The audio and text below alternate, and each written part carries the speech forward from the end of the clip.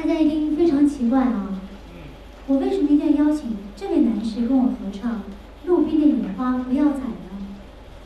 这里面是有故事的，因为他呢，就是我相恋6年的初恋男友。什么意思啊，这啊？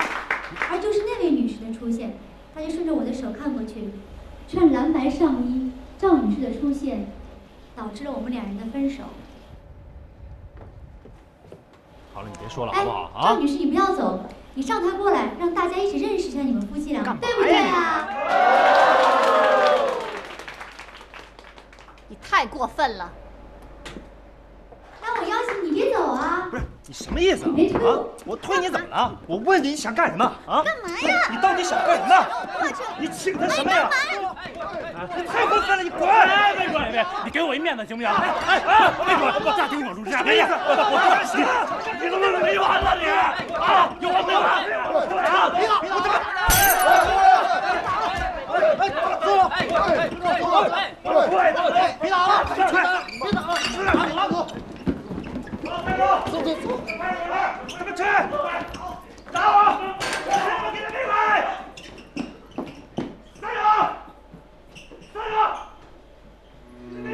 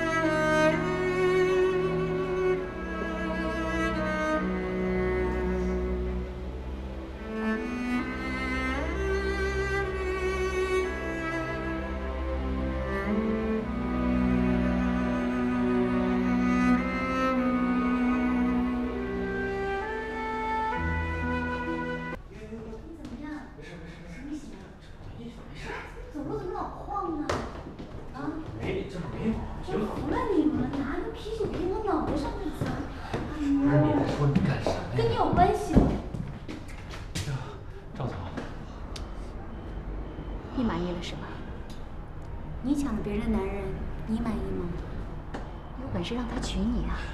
啊，别，行了，对不起啊！对不起什么呀？对不起，别人打你还对不起啊？你别老晃我，回去。走。赵总，对不起啊！你贱啊！好。哎呀。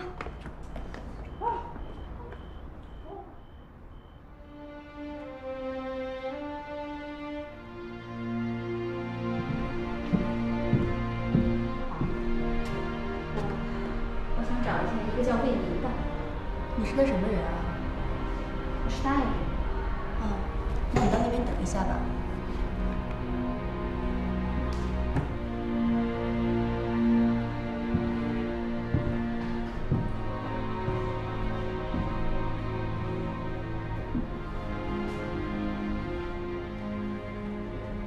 你想想，你值得吗？啊，一酒瓶下去换7天拘留。 我都想不明白了，看你挺聪明一人，你怎么干这么一糊涂事呢？好了，你起来吧。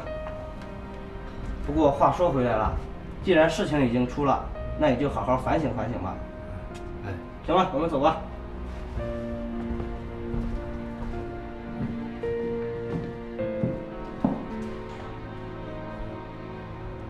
这是何苦呢？圆圆。 我1个星期之后就出来了，你别难受了。好了，别说了，你回去收拾一下他的生活用品，送到拘留所来。行了，我们走吧。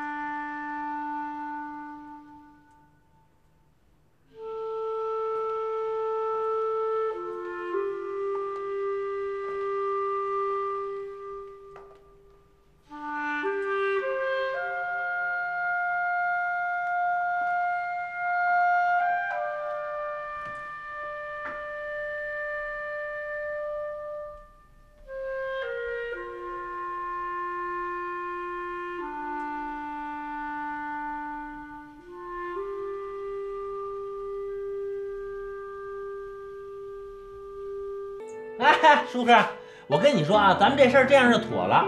你赶紧把所有的那个票据啊什么的材料都收集好了，没问题，没问题。哎呦，行了，你别跟我贫了，姑爷爷行不行？哈哈哈，好，等着你消息啊，再见。我跟你说啊，那2万块钱，赶紧还给那富二代，我没用了，啊，听见没有？还有，你现在是不是特别晕呐？又忽如一夜春风来，千树万树梨花开，吧唧你嫁一大款，是不是？什么叫这个患难见真情呢？嘿，我现在很理解这事儿，但是虽然说你对我没有什么真情，这事儿我很清楚啊，但是我们是朋友，对不对？朋友呢就应该是有感情的，啊，我很谢谢你。当然，我杨东也说过，我不是没有钱的人，是吧？我也不是欠债不还的人，我只是临时落难嘛。你就应该伸出你那温柔的双手去帮助我，可是你没有。啊，当然，除了今天，你也不是没帮过我，所以你对帮助我这事儿呢，我很感谢你，我会加倍奉还的。要再不行呢，这样我给你买一车。那不能太贵啊，几万块钱的，10万块钱以里的都行，是吧？又有空调啊，这上班又淋不着，下班又晒不，哎呦，多方便啊，是不是？我给你，你看我只要300万，不多，300万，给我1年半的时间，我就能挣出70%的利润，70%多少？3、7、21，就210万呀！啊！魏明算个屁呀！我就不明白了，怎么都喜欢魏明，没人喜欢我呀？啊，他嫁一富婆啊，小白脸儿那就是。我也保证，我以后让你比跟他媳妇儿过得好啊。不是，哎，你这怎么了？你没事吧？我特别为你感到高兴。哟，不是。你高兴应该是笑才对，笑！你怎么哭啊？你看这样，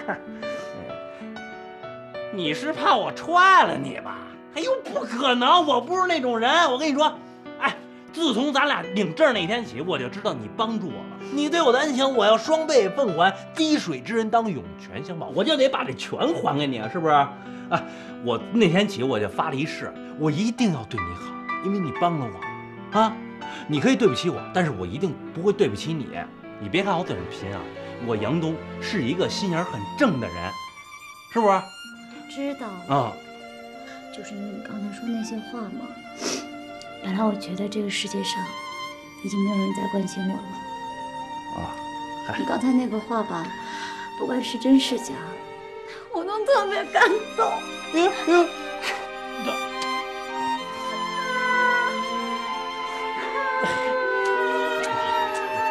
闹，你看，没事，别哭了啊，乖。